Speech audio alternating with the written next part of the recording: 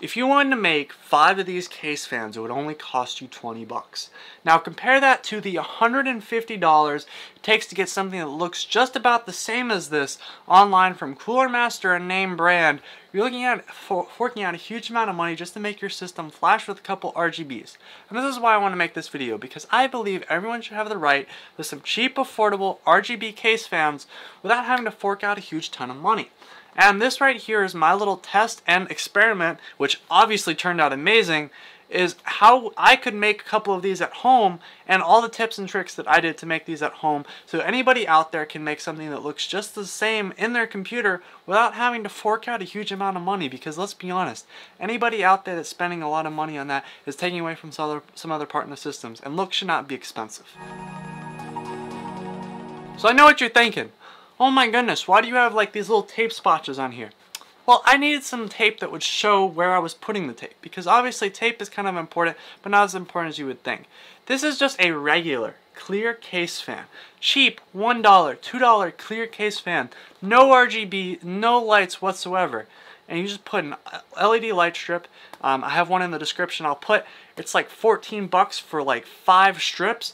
You put those 5 strips on there, add a couple connectors, grab a couple case fans, and you're looking at right around 20 bucks at the time of this video that you can buy 5 of these, fill your whole system up, and have something that looks absolutely amazing. Not to mention RGB remote controlled, hooked up to any one of the motherboards that support any type of the color sync, and it will work fine. Why pay the huge amounts of money when you can save out and still get something that looks good?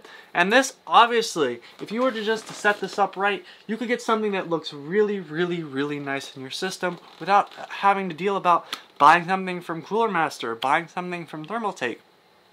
You literally just buy it, you build it, and there's something that's easy to do. It's not that difficult. So today I'm going to show you how to do that. So let's talk about a couple of things. As I said, you'll need some RGB strips. I'll have them in the description. I'm not trying to endorse it as well. You're welcome to go buy any other RGB strips you can get for a cheap deal. The ones I have in the description though are kind of the cheapest that I've had, and I've actually used them in like the last 6 or 7 systems that I built.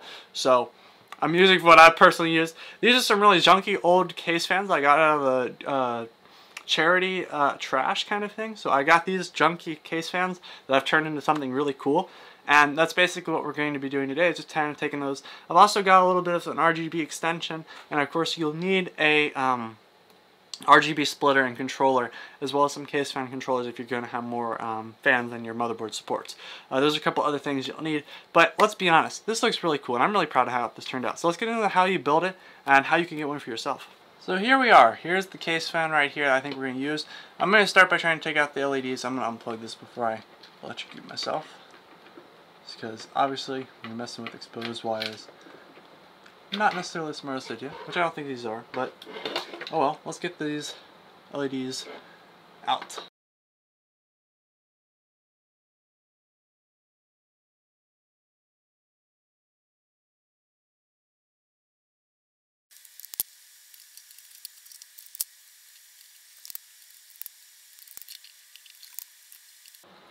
Now this looks kind of really stupid, so what I would do is, if I was you and I was making this, is obviously you don't want these reds showing through, but I've used kind of an opaque green tape kind of thing. I'm going to actually unplug this real quick before I get into this. So I'm using an opaque tape, and I'm basically just going to try to route all the wires through here so I can actually access them. Sorry, it's been a long day. And access them on a different location here. So what I'm just going to be doing is having everything in the center location so I can tape this up. Now obviously, depending on your case, there won't be room back behind here, but this is kind of a cheaper option, and I'm not too concerned about, you know, this won't necessarily be a problem. You just got to check, and if not, there's always this good space in between the in the fan right here. Usually there's a little bit of space. Every kind of computer case fan has them. That's another good place to do that. I'm just doing it here for the sake of this video because I want to make sure this is all tied up and not visible from the front, which is what we're kind of going for the front here. And so I'm just going to kind of tape that up so it's kind of a hidden ball back there, so you're not going to really see it. And then you've got a regular clear case fan. Now obviously if you have something along the lines of, say, We'll just do it this way. We'll just say you have a regular case fan that has some LEDs that's a lot more difficult to do, and you may want to go through and tape those up and hide them on the edges. It just depends, but you basically want to hide them up with some opaque tape or some paper or something. Now you see you got a pretty clear case fan, so now let's go through and put the LED lights on.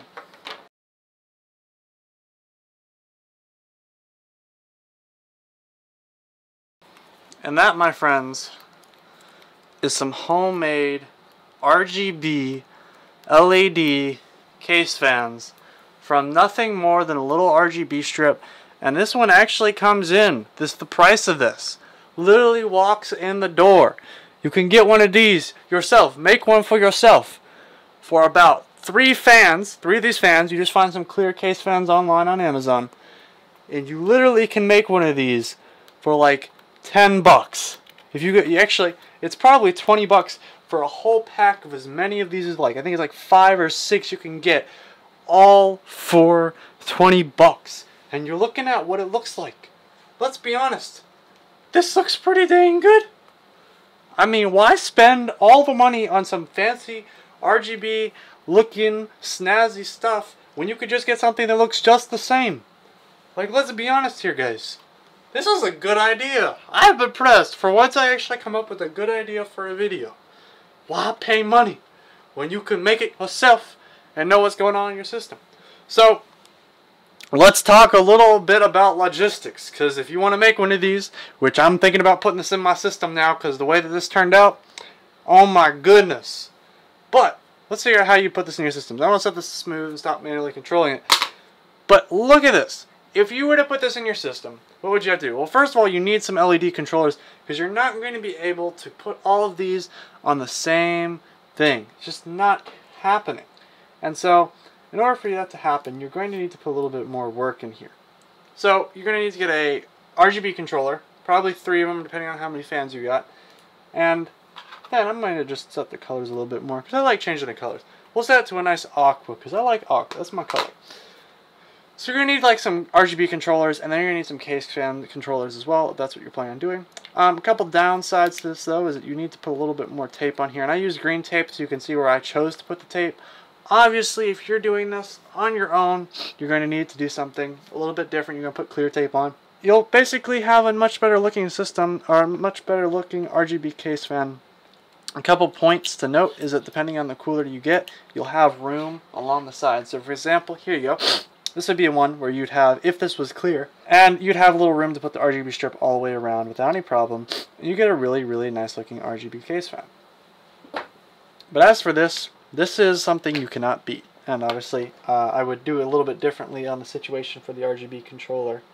But besides that, there you go. A beautiful case fan that is way cheaper than anything you can get, that has more RGB control, remote controlled, wrong remote, and remote controlled for however you'd like without spending an exorbitant amount of money on some RGB case fans. $100 so. This saves you right here a solid like $120. Who could complain about this, guys? I'm impressed. I'm doing this. I literally got to make some more of these. That's what we're doing.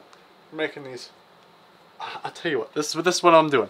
Forget YouTube. We're just starting a building company where all we do is we make these case fans, guys. Forget it.